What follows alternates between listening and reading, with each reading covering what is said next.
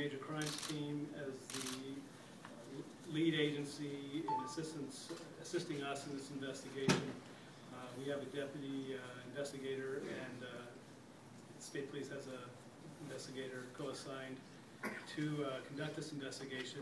There's not a lot that's going to be shared in regard to the investigation itself, but we are working diligently to get a satisfactory conclusion to this in regards to the criminal matter.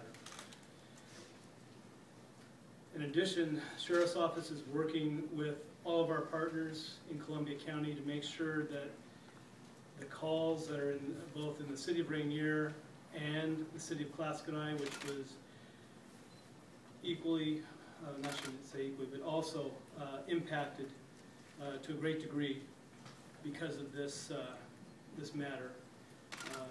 We're going to be working with our partners with the Columbia County local agencies, city police departments, Yapoos Police Department, St. Helens Police Department, and the Oregon State Police to make sure that calls get covered in these two cities because of the impact on both agencies that has occurred today.